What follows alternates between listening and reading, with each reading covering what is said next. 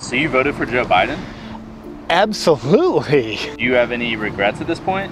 What would there be to regret? How do you think his presidency is going so far? Yeah, it's great. I mean, what a leader. The way it's great. What are you most happy with regarding his job performance? Well, if you just look at, where do I start? Building back better. Am I right? What do you think he's built back better? Well, he's built the Taliban back better, and also his whole promise about uniting the country, because we've been divided for so long because of Orange Man. I mean, you know what I'm talking about. So I think there's no question he's been successful at uniting us. He's mandating laws that literally segregate society. Oh, yeah. Yeah, he's doing that, isn't it? But I mean, with climate change, it really makes it tough, and it's just really part of the process. And when you get down to it, you can't really unite everyone unless you first separate out the people that you're not united with. You got to see the big picture of where he's going with all this. It's kind of like if there's cancer in the body. The problem is the cancer cells behave as though they're separate from the rest of the body. But if you just give it time in our patient, the cancer will eventually take over the entire body, and there will be nothing left but the cancer, and thus you'll have unity. Do you still believe Biden is the one in charge? He's supposed to be the president, yet he's instructed on what reporters to call on. Someone scripts all his speeches, and the White House routinely cuts off the audio feed at news conferences if he starts speaking off the cuff. Of course he's the one in charge. He's the leader of the free world. He's a very powerful man. President's got a job to do. You've had a job before, so you know what it's like. You know how there's other people at your work. You've got to work together and communicate. And one of those people, it's like it's their job to tell you what to do. Like a boss? Yeah, exactly. And it's like that for the president. Are you happy with how Biden's affected gas prices, food, the cost of lumber has never been higher, and the rate of inflation's at an all-time high? Well, I mean, sure, there's been a few setbacks, but if you're doing the things that cause inflation and then inflation goes up, who can predict that? But could you imagine what would be happening in these areas if Trump was still in office? When he was in office, all these areas were objectively better. Well, I mean, I guess they were, weren't they? As a Biden voter, how do you feel about what he's done to Afghanistan? Afghanistan, that's over with. I mean, I don't think there's any point in bringing that up. That's all in the past. No, it's still going on. There's still Americans and American allies that Biden left behind. Well, I mean, the president, he's got a tough job to do. And when he was looking to pull out of Afghanistan and military intelligence would tell him, the Taliban will take over the country if you do, I think one would just assume that they wouldn't. But then they did. And it's not that big of a deal. And just like the president's pointed out, the Taliban aren't such bad guys.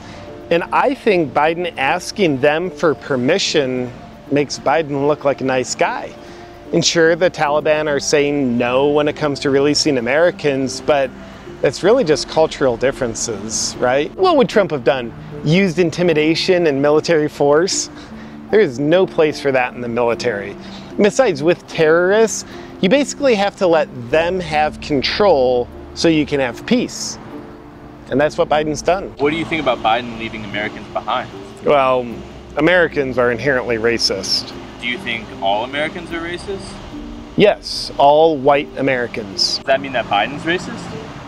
No, well, no, because he's always the one telling other people they're racist. So I guess that means he's the only white American who's not racist. And he's a shining example, because under his leadership, the NFL now has two national anthems, one for white people and one for black people.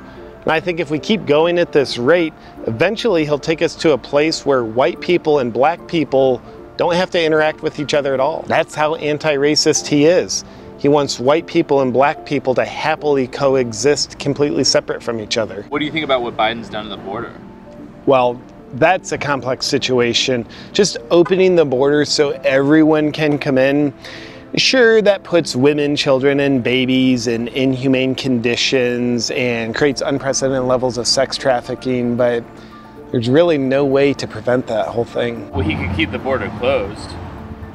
I don't think that would work. It worked when Trump did it, and then Biden simply undid it. Well, I mean, the way Trump tweeted was so mean, and the guy was such a xenophobe, and just, I mean, not letting everyone into your country who wants to come in, it's very uninclusive. It's like, say you have a boat that can hold 10 people, but there's 100 people that want to get onto your boat.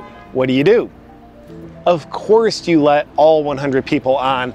And yes, that will sink your boat and everyone drowns, but it's the right thing to do. Do you think that Biden's in cognitive decline?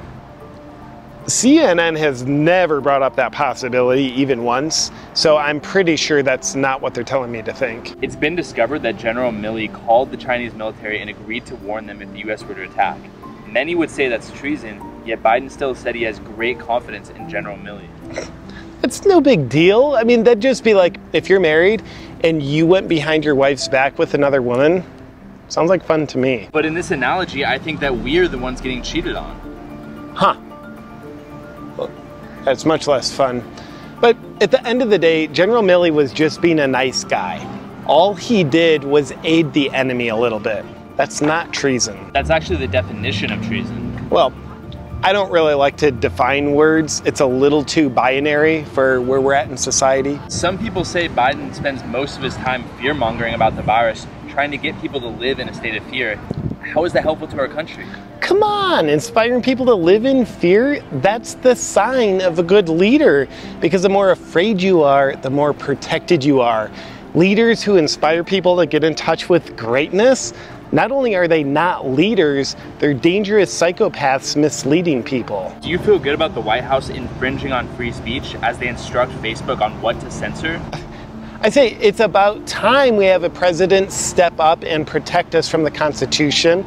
Besides, if you agree with everything Biden says you can say, which you should, because that's what he wants you to do, then you're good. Besides, I don't see how any harm could happen from a little good old-fashioned elimination of free speech. Via objective metrics, the country has gone downhill since Biden took office. If he's still alive in 2024, will you vote for him? You mean when he's still alive? I think he looks very young for 135. So whether he's dead or alive, of course Biden's got my vote again. Because based on the way I let groupthink dictate my actions, he's earned my vote again. And besides, if Biden got us into this mess, then I think there's only one guy who can get us out of this mess. And that's the same guy taking us deeper into the same mess.